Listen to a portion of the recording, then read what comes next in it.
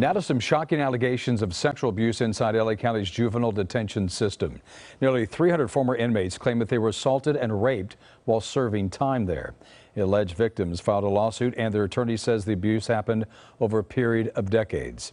KCAL 9 political reporter Tom Waite joins us now with this disturbing story tonight. Yeah, Tom? very disturbing, Jeff, and a lot of stunning allegations, as you mentioned, that we need to hear some response to still. So we spoke with one of the alleged victims tonight, who says after just over a year in juvenile hall, he was a broken person, suffering horrific abuse, including rape. It was a lot.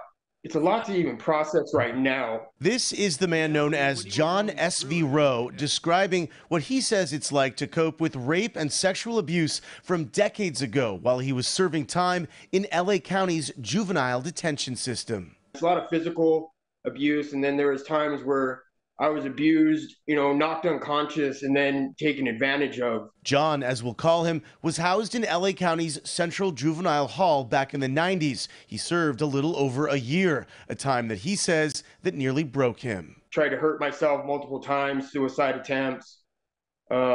Really questioned my sexuality for a while. Rowe is part of a lawsuit that includes 270 alleged victims, accusing probation officers and guards, both male and female, as abusers. These children, these victims, didn't know otherwise. Doug Rockin is with ACTS Law. He's representing the alleged victims. The accusations of rape and abuse against personnel inside the juvenile detention system date back to the 1970s and are as recent as 2018. In its purest form, it was a total exercise of control over children who had no ability to turn away, no ability to say no.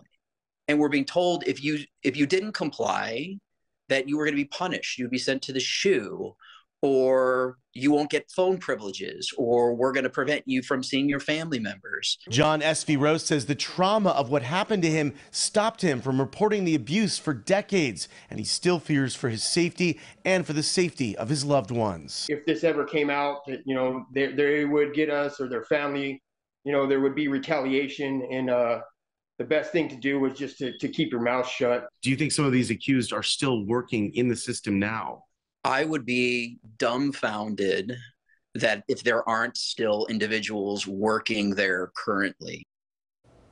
We tried to get more information about this from LA County's Public Information Office, but did not hear back when we reached out Tuesday evening. And when we reached out to the county probation department, we were told they had no comment at this time. Now, typically, municipalities do not comment on pending litigation, but we will stay on top of this story. Jeff, back to you. I know you will.